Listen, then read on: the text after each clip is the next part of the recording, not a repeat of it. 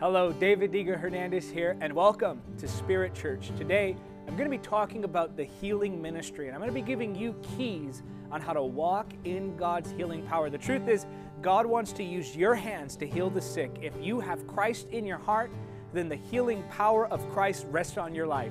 And God wants to use you to see miracles, to see healing, and to set people free from their disease, to set people free from the bondage of sickness. And God wants to use your life in a supernatural way. We're going to be looking to the healing ministry of Jesus. This message is going to be entitled, How Jesus Healed the Sick. And we're going to be looking at the healing ministry of Jesus. What did Jesus do? How did he heal the sick? What were the contributing factors to the power that rested on his life when healing the sick? We're going to get into all that and more today here on this edition of Spirit Church. But first, it's time for worship. Stephen Moctezuma is here with us again. The splendor of the King, clothed in majesty, let all the earth rejoice, all the earth rejoice. And he wraps himself in light, and darkness tries to hide, and trembles at his voice, trembles at his voice. And how great is our God, sing with me, how great is our God, and oh, we'll see how great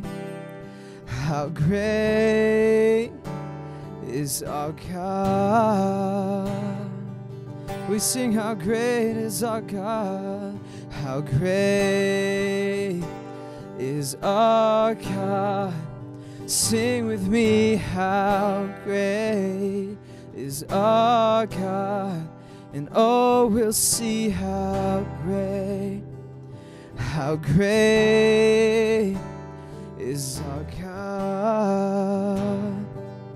We sing the name above all names. He's the name above all names, worthy of all praise.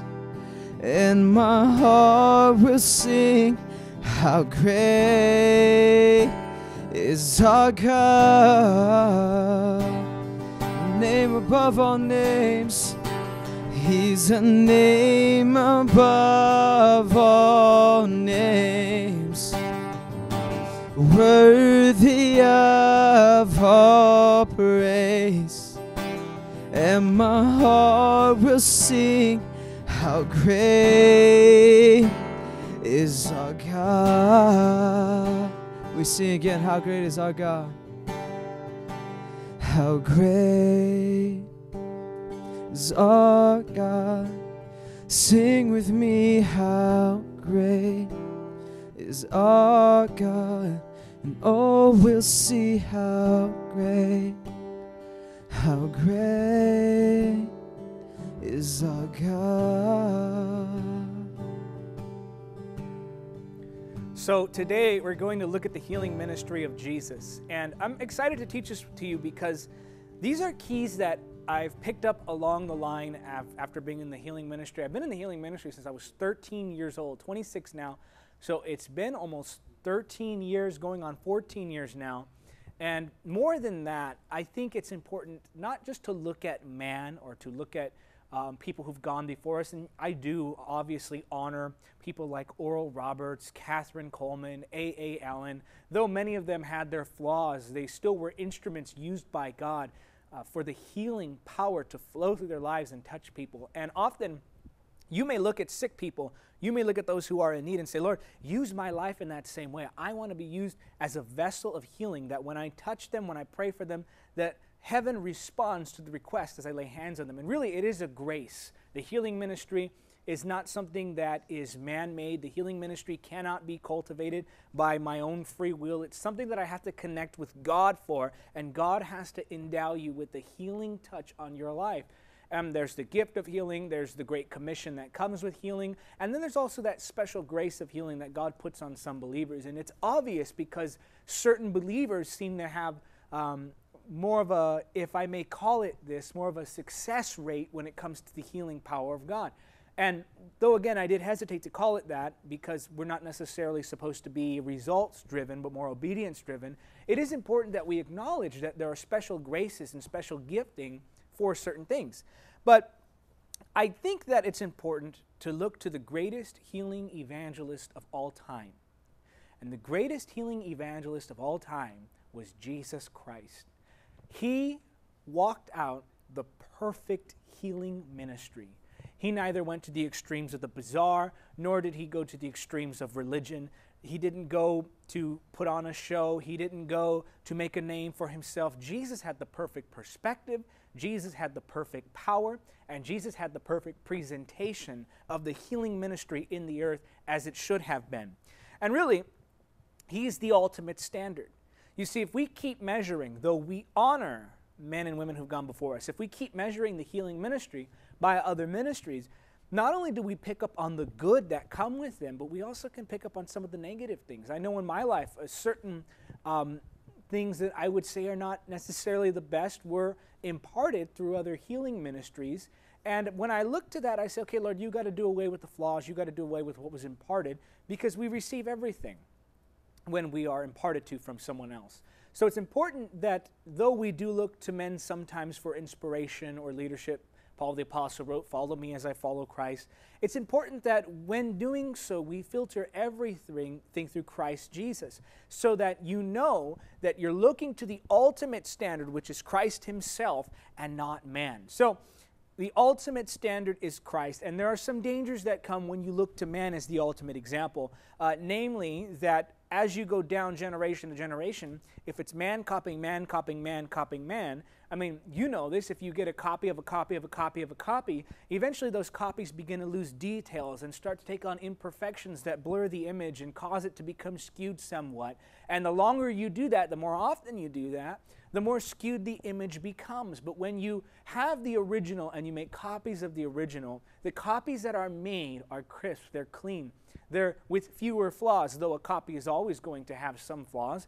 It's as if Christ is the marvelous light and we are just mirrors.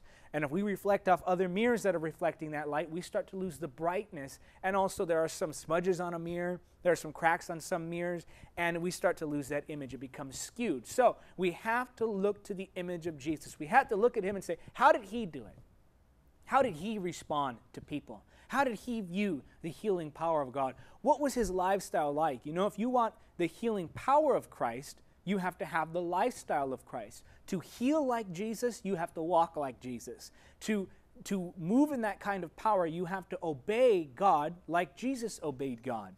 So the benefits of Christ's likeness are that you become a reflection of the perfect image rather than a reflection of a man or a woman generations past. Though again, I do want to reiterate, it's important that we receive impartation from spiritual generals or from people who have that grace on their life.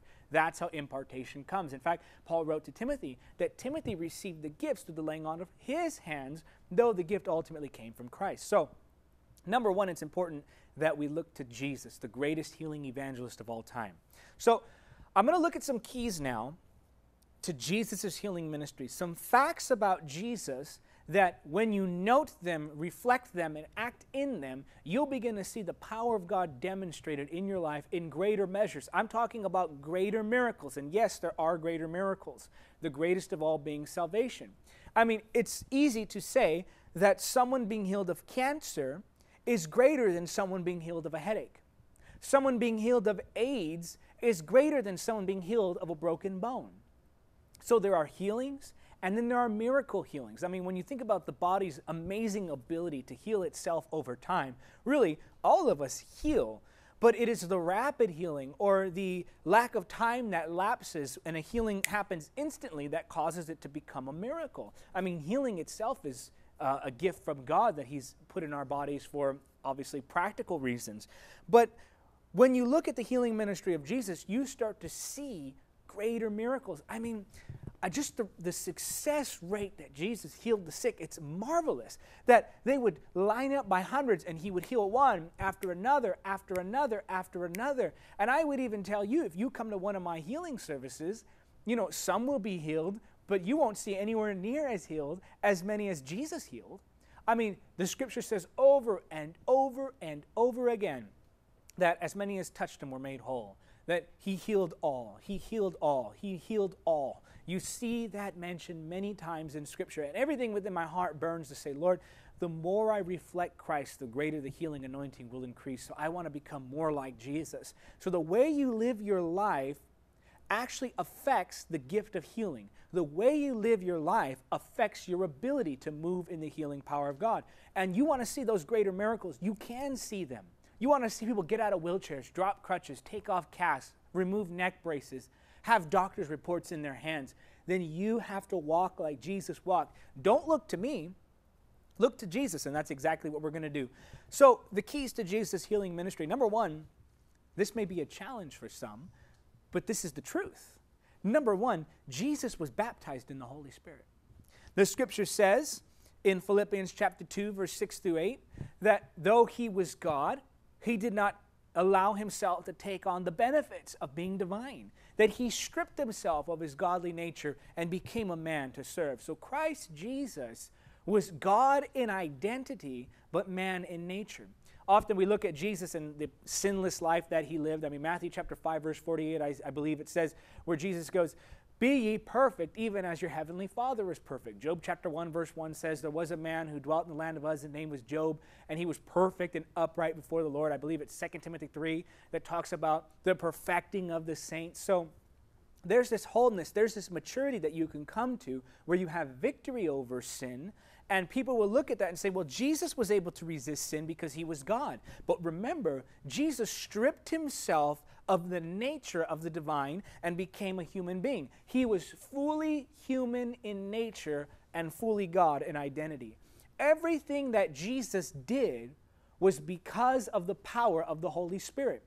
Jesus' ability to heal, Jesus' ability to cast out devils, Jesus' ability to hear God and know people's thoughts was all in the power of the Holy Spirit. So we are without excuse when we say, well, I can't heal like Jesus healed because he was Jesus or he was God. No. He was God in identity, but man in nature. And he relied on the power of the Holy Spirit. Acts chapter 10, verse 38. I love the way the scripture puts this. Acts chapter 10, verse number 38, the scripture says this, "And you know that God anointed Jesus of Nazareth with the Holy Spirit and with power." And look at the way it words it. "Then Jesus went around doing good and healing all who were oppressed by the devil, for God was with him." So first, Jesus was anointed with the Holy Spirit, and second, Jesus was anointed with power, and then he went out healing the sick, casting out devils, and doing the work of God in the earth. So Jesus had to be first filled with the Holy Spirit. You know, in fact, I have a note here that Jesus trusted the Holy Spirit for his resurrection. I want you to think about this. This is so powerful when you understand what Christ truly did. Jesus was the Son and the Father and the Spirit, and they were all one. Never before had they been separated. Never before had they known a breaking of that union. The Trinity was perfect throughout all of eternity. Not once had their union ever been disrupted. So, when Jesus went to the cross, and the scripture says that he looked up and said, my God, why have you forsaken me?" He was separated from the Father.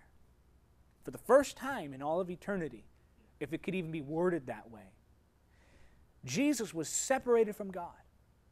And he trusted the Holy Spirit. So imagine this. Here's Jesus, who's subjecting himself to death, subjecting himself to being a human, stripping off the divine nature, being forsaken of the Father. All he had to rely upon was the Holy Spirit. all he had to rely upon was the power of the Spirit to raise him from the dead. In fact, let's go here to, I want to show you this. He was abandoned in Mark 15:34. That's where he said, my God, why have you forsaken me? Then in Romans chapter 8, verse 11, the scripture says that the same power that raised Christ from the dead dwells in you. But we read that in passing, not realizing that it's saying the Spirit of God who raised Jesus from the dead. Who raised Jesus from the dead? It was the Holy Spirit. In fact, the scripture also says, and I won't turn there for time's sake, but you can read in Hebrews chapter 5, verse 7, that Jesus prayed to the one who could save his soul from death, who could raise him from the dead. Jesus relied on the Holy Spirit. Now, if Jesus relied on the Holy Spirit, how much more should we? If Jesus trusted the Holy Spirit, how much more should we? If Jesus needed the Holy Spirit, how much more do we? Number one, Jesus was baptized in the Holy Spirit. Often we resist the Holy Spirit, citing many bizarre actions that Christians have taken in the name of the Holy Spirit, and we do away with his gifts, we do away with his power because we don't want to get too odd, or we're afraid, or we have reservations mentally and emotionally. But Jesus threw himself on the Spirit. Number two, Jesus had a prayer life. Now, I like to say that prayer is as powerful as God. Prayer can do everything that God can. Prayer is the will of God in action in the earth. Prayer is God intervening. Prayer is God transforming you. Prayer is like a portal through which God can come and move. Jesus had a prayer life. Now, the scripture says in John chapter 5, verse 19, this is a powerful verse. This gives us insight into the prayer life of Jesus. John chapter 5, verse 19, it says this. So Jesus explained, I tell you the truth. The Son can do nothing by himself. He does only what he sees the Father doing. Whatever the Father does, the Son also does. Jesus obeyed the Father, directed in prayer. So Jesus' prayer life allowed him to receive instruction from his Father, and he carried out that instruction through obedience in the power of the Holy Spirit. Jesus had a prayer life. Now, the scripture also says in Matthew chapter 14, verse 23, that Jesus went off to pray alone. And then in Matthew chapter 6, verse 5 through 6, Jesus tells us, don't babble like the pagans do. Don't go and pray like the Pharisees because they want to be seen. He says, when you pray, instead, go by yourself. Lock yourself in the room. Pray privately to your Father. And your Father who sees you praying privately will reward you openly. Jesus had a prayer life. He had a prayer life in private, and he instructed us to also have that prayer life in private. Jesus was also very disciplined. He would pray in the morning, according to Mark chapter 1, verse 35. He would pray at night, according to Mark chapter 6, verse 46 to 47. In fact, the scripture even says that Jesus withdrew often in Luke chapter 5, verse 16. And in Mark chapter 1, verse 35, Mark chapter 6, verse 46 to 47, and Luke chapter 5, verse 16. In each one of those scriptures, it says that he withdrew. He found a private place. He went to a quiet place. He secluded himself. He found the silence and stillness and seclusion and the power in the privacy of prayer. Jesus had a prayer life. If you want to heal like Jesus healed, you need to pray like Jesus prayed. We can't expect the power to be on our lives if we're not spending time in prayer. I can say this again and again and again, and still there will be those who in their minds look at themselves as the exception. You know you look at yourself as the exception because you attempt to do ministry without a prayer life. Now, how is God supposed to anoint and empower your ministry if you're not in prayer? How is God supposed to empower you if you're not surrendering in prayer? God cannot use you to the most potential that you have. God cannot use you to your capacity if you're not praying. Jesus prayed often. Jesus prayed at night. In fact, I love this verse too. In Luke chapter 6, verse 12 through 13, the scripture says that Jesus prayed all night. Why? Because the next morning he was going to select his disciples. Jesus would go and pray for extended times of prayer when making major decisions. Do you do the same? When in ministry or in business or in your home or in your life, do you go to God in prayer? Do you take extended periods of time of prayer when making a major decision? Jesus had a prayer life. Number 1, Jesus was baptized in the Holy Spirit. Number 2, Jesus had a prayer life. Number 3, Jesus discarded doubt. In Matthew chapter 5, verse 38 through 42, we read of the story where Jairus approaches Jesus and he says, Lord Jesus, please come and heal my daughter. And by the time Jesus gets to Jairus' daughter, having been disrupted by the woman with the issue of blood, the daughter had died. And he gets there and he looks and he sees the mourners. They're out there and they're crying and they're saying, oh, she's dead, she's gone. And Jesus, as a declaration of faith, as a declaration of power, as a declaration of his true authority and his power over death and the grave, he says, she is not dead, she's just sleeping. And the people begin to laugh. And in fact, it says that they mocked and laughed him to scorn. They mocked him. They laughed at him. Now, being in the ministry, you will face your critics. You will face those who mock you. You will face those who laugh at you, who scoff at you, who hope that you don't do well. Can I tell you what Jesus did with doubt? The scripture says that he put them out. Everyone who laughed at them and laughed at him, he kicked them out of the house. He said, you, get out. Jesus discarded doubt. He didn't try to he didn't let the intimidation come over him. In fact, I believe that intimidating spirits hang around spirits of doubt. The spirit of intimidation tries to make you feel inferior even though God has given you authority. The spirits of intimidation try to make you feel uneasy and silly when you're sharing the gospel. Some people carry that spirit on them and they try to intimidate you. You're the anointed of God. You're the called of God. You have the favor on your life. But those who carry that spirit of intimidation will challenge that on you. And especially when praying for the sick, you'll get your critics. You'll be mocked. Ask our TV director, Tim Lay. He goes through our YouTube comments and you'd be surprised. Well, I don't think you would be surprised at how often criticism comes against me. I don't even read this stuff anymore. Jesus didn't respond to his critics. He just put them out. And when you're in the healing ministry, when you're moving in the supernatural power of God, you'll get critics. You'll get doubters. You'll get people who will try to intimidate you. You'll get people who will scoff at you. You'll get people who don't like the fact that you have the authority of God on your life to heal the sick. They don't like the fact that you're anointed and you're favored, and they become jealous. And in their intimidation, that spirit that's on them tries to jump on you. But Jesus was bold. Jesus was audacious. Jesus was full of authority and power. And when those spirits tried to come over, he put them out. He said, all of you leave. And he raised the girl from the dead.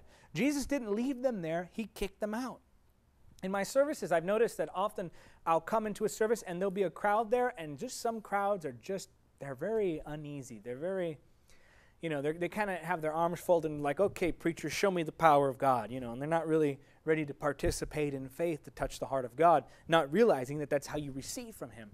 And I don't yell at them. I don't try to be mean. I don't try to any of that. What I do is an act of bold faith. Acts of spontaneous boldness and faith do away with spirits of intimidation. They do away with doubt. So in the healing ministry, Jesus, he put out doubt. He removed it from the scene. You don't have to try to reason with the doubters. You don't have to try to explain yourself to the doubters. You don't have to try to debate with the doubters. Just put them out. Put them out of your mind. Put them out of your heart. Put them out of your life. And more importantly, put doubt out of your mind. Put doubt out of your heart. Let doubt be gone from your life. That's what Jesus did. Number 1, Jesus was baptized in the Holy Spirit.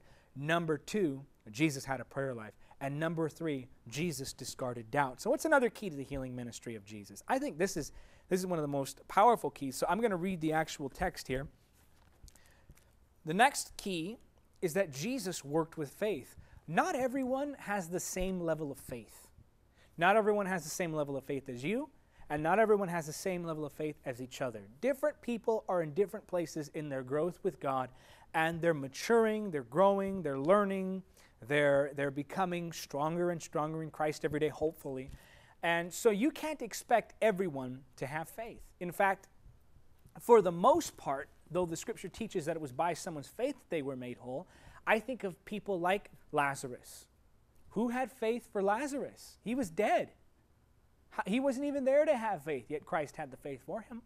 Or that girl, Jairus' daughter, she was dead. Who had faith for her? Her father had faith on her behalf.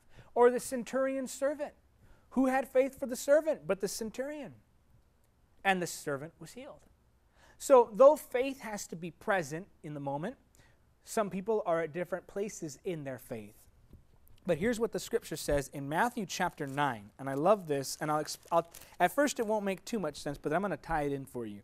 Matthew chapter 9, verse 22, it says this: Jesus turned around, and when he saw her, he said, "Daughter, be encouraged. Your faith has made you well." There we see it's faith that heals.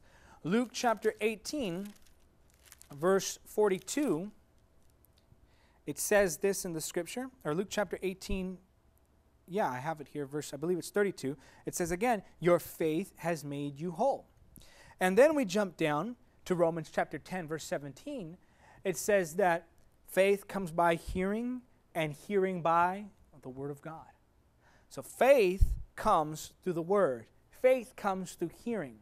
Now, Jesus was the Word incarnate. Jesus was the living Word.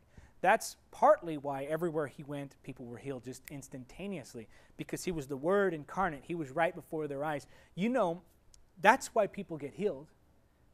They get healed because the Word comes alive.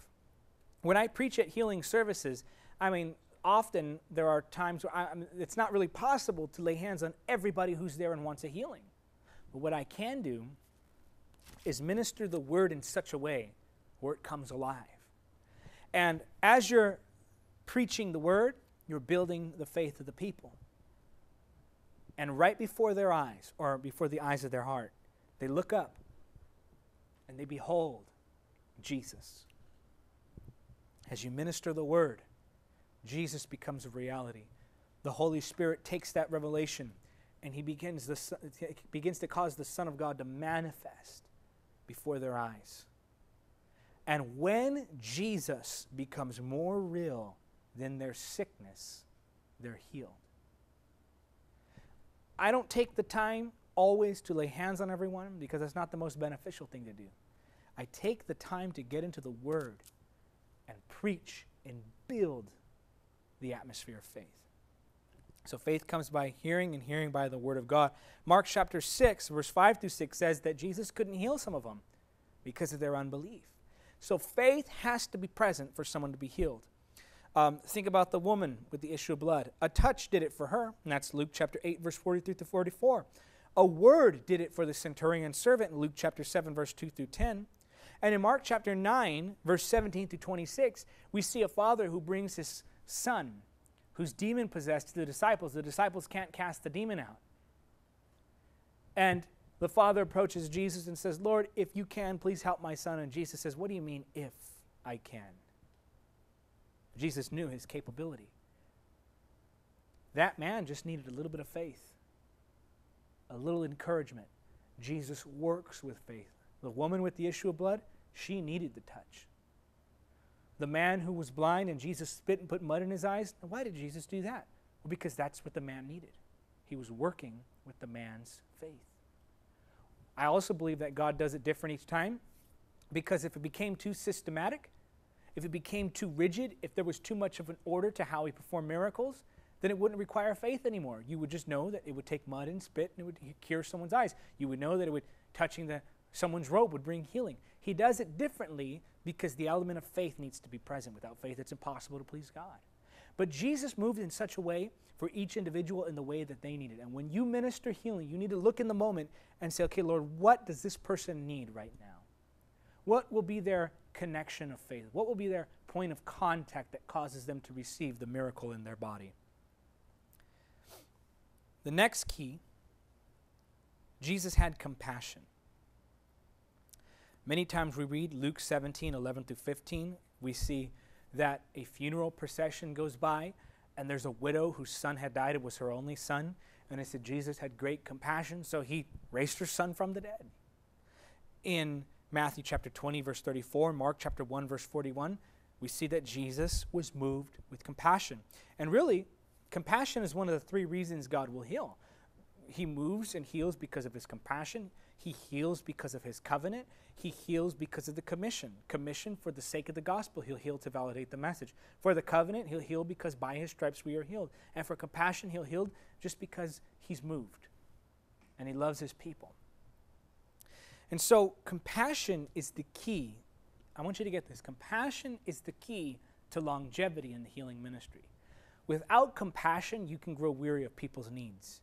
I mean, you have to understand that when the grace for healing is on your life, and I will acknowledge that the grace for healing is on my life, and it can be on yours too. I mean, people know. That's why people come. I'm not fooled. I'm not delusional. I know that people don't come to my meetings because they want to meet me. They don't come to hear my preaching. People fly in from different continents of the world to be in one service. We have people fly in. They'll be on a 14-hour flight. They'll be on an 8-hour flight, a 5-hour flight. They'll land. They'll go to a 2-hour service, turn right back around, and go right back home. Why?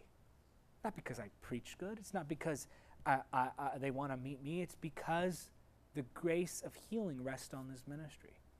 It's because when you come to those meetings, the presence of God is tangible in a very unique way. And I can say this in all humility because it's God who does it. It has nothing to do with me. And that's what you need to realize is when you have the compassion, you realize it's him. You know, if you were to sit down and have lunch with me, you would sit there and you'd notice I'd be drinking water just like you. I'd be eating just like you. There might not be this great sense that of the presence on me all the time. Some people feel it sometimes. And you go, oh, there's nothing really there. And it's true because the element that heals is the Holy Spirit. He's all that is supernatural about me. It's his presence that abides near me is all that is divine. And when you get around and sense him, you want more of him. And he works in that compassion. Romans 5:5 says that the love of God is shed abroad through our hearts by the Holy Spirit. He's constantly working. People should never become crowds to your eyes. In each crowd, you should recognize, acknowledge, and keep at the forefront of your mind at all times the individual needs. I imagine, man, what if when women come before me and ask for healing, especially sometimes there was a woman who came to me, she looked like my mom and she had cancer. And my heart was so moved. And ever since then I said, Lord, I want to pray for each sick woman as if she was my own mother. Lord, I want to pray for each. I mean, I've seen people who look like my brother, who look like my friend, who look like my wife, who look like my nephew. And I move with compassion. I say, Lord, that's the heart you have for everyone. Let me have that. Compassion is the key to longevity in the healing ministry. Because number one, it keeps the people's needs, actual needs, and not just prayer requests. Number two, it keeps you pushing to see greater miracles because when someone's not healed, if you had no compassion, you go, oh, well, they're not healed. I'm going to go on with my life now. But they have to go home to their sickness. And you go on with your life and you never pursue God about it because it doesn't matter.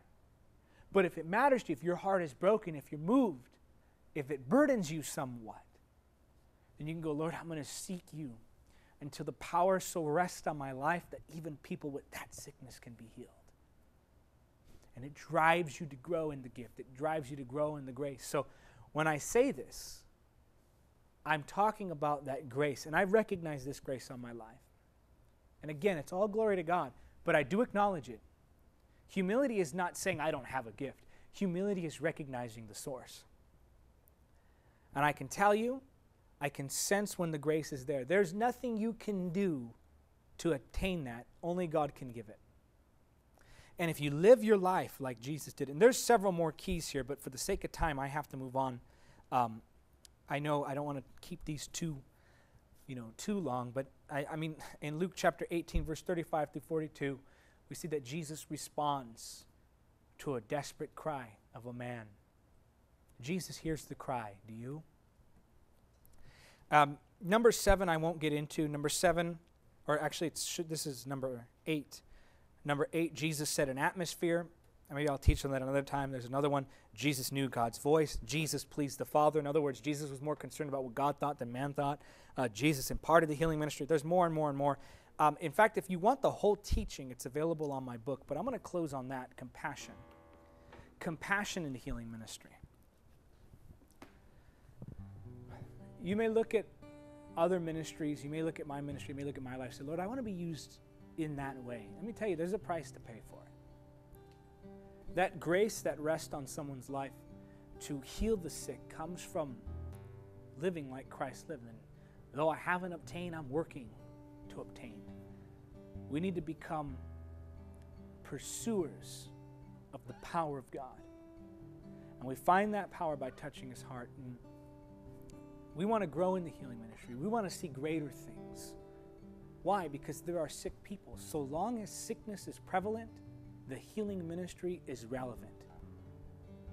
If Jesus wanted you to be sick, He would not have paid such a high price for your healing. Jesus still heals the sick. And that grace is going to come on your life. So I'm going to pray in a moment. I'm going to pray that this grace that's on my life for the healing of the sick, I pray that it would be imparted to you as you do these things. Remember, I can pray this and it'll be imparted. But if you do nothing with that impartation, it's never going to grow. I want to plant the seed of impartation. And you're going to grow it. If you're not baptized in the Holy Spirit, ask the Lord to baptize you in the Holy Spirit. If you don't have a prayer life, get back on your face before God and begin to pray. Begin to cast out doubt. Begin to work with the faith that people have. Work with them where they are, where they're at. And have compassion. God wants to use you in this area. I want to really drive this point home because you look at people in the healing ministry, and again, if you were to sit down with one-on-one for a whole day, and I'm not talking after service when the anointing's still resting on them. I'm talking you just go to their house, relax with them for a day. You might lose that awe, which is good. And you would notice that they're just like you. And I say that not to sound condescending or to make it seem like, there's nothing like that. But I'm saying that so you can realize that God can use you in the same way. God can use you in the same way, but there's a price to pay. You have to walk according to it. You have to grow. He wants to touch your life. So let's pray that God would begin to use you to heal the sick. Father, in Jesus' name, I pray right now for that one watching who wants to be used in miracles and healing. They want to be used like Jesus was used. Lord Jesus, we look to you. We look to you as the great healer. And Father, I pray that there would be an impartation of the healing anointing. Let them receive according to their faith, Father. As much faith as they have, let them receive according to the capacity of their faith. Help us to walk like you. Help us to acknowledge that you alone are the source of this grace. Lord, let us recognize the weightiness of the matter, that we carry the continuation of the healing ministry that you walked in. Lord, we are continuing your healing ministry. I want you to put your hands out like this, like you're receiving something. Lord, place a mantle over their hands. Let the healing power of God begin to flow. Lord, let such that grace that's been imparted onto my life, Lord, let it flow and touch a generation in the same way. Let them not hold back. Let them realize, Father, that as children of God, they can walk in this grace. I thank you for it. There's someone watching me right now, and you felt called to the healing ministry, and this is confirmation for you. And you're wondering, God, what do I do next? Here's what you do. You go out and you start praying for the sick. And just like anything, you're going to grow in it. At first, you'll see small miracles, and you keep going. You praise God for the little miracles as if they're the big ones, and you appreciate it, and you walk in it, and you stay faithful, and you're going to see some awesome things. Well, that's it for the lesson. That's it for the prayer. As always, remember, you can support this ministry. I need your help. We're moving into some great things. Big doors are opening. We want to expand the outreach. I'm talking to you, the viewer. I'm not talking to someone else watching on YouTube, someone else watching on television. I'm talking to you. God has so put it on your heart. If he has so put it on your heart, sow into this ministry. Some of you could do 100, some of you could do 10, some of you could do 50, some of you could do 1,000. Go online, do it now. Also, if you want the full teaching on how Jesus healed the sick, there's a book that I've written on it, and the link will be in the description of this video. If you're watching on the app, you won't be able to get to that link, I think, in the description, but you can click on the section that says More in the app. You scroll down to the store, and you'll see the book, How Jesus Healed the Sick, right there. Well, that's it for this edition of Spirit Church. Until next time, remember, nothing is impossible